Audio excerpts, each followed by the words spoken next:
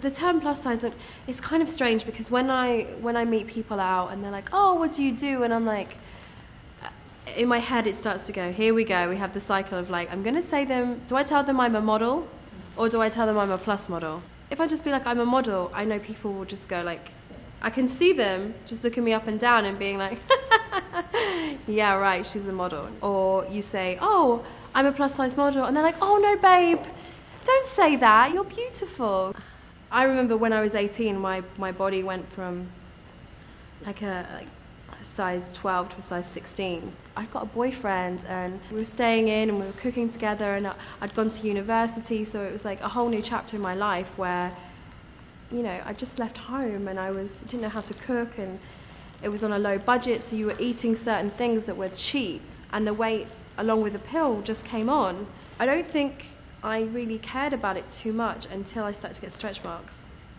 So I got stretch marks all over my stomach. They just appeared, and to be honest, I was so young I didn't really know what they were, and I'd only ever seen stretch marks on pregnant women, and I had stretch marks all over my stomach, but they were like bright cherry red.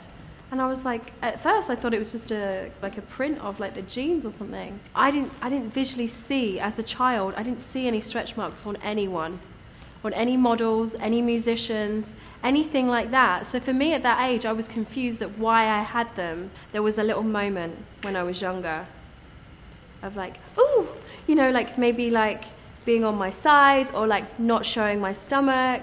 Maybe wanting to like spoon that person rather than they spoon me, because I didn't want them to like feel my belly. I used to wear a lot of like vintage like pin-up clothing when I was younger, so I'd wear a lot of like one pieces, you know, and to try and hide it. And when I think about being 18 and having stretch marks, I can't particularly think of a time that I remember going swimming.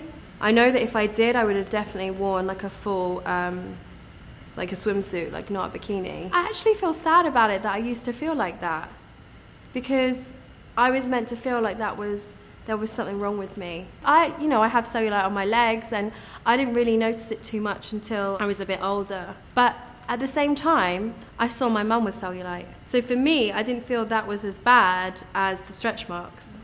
I have a lot of like male friends that are into fitness. You know, they're quite like toned and big guys. They have stretch marks all over their body.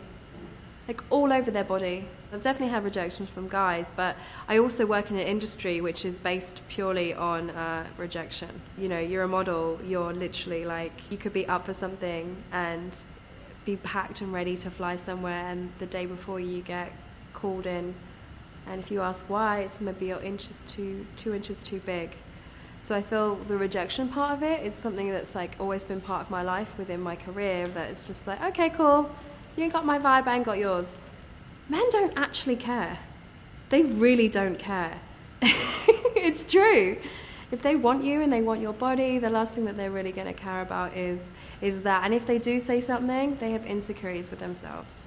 I know that my body shape essentially wouldn't have been the perfect body shape to even be a plus size model, but because commercially they want models which are, you know, a perfect body shape, whatever that might be, and nowadays it's that kind of petite curve. And I do have lumps and bumps that maybe they should be toned up, maybe they should be slimmed down, and I should try and fit into the norm, but I'm not going to, because I think if I did that, I would lose myself, lose my personality. In my opinion, I feel me sticking by me, being me, you know, dressing the way I want to dress, will pay off. And if it doesn't pay off financially, it's going to pay off emotionally.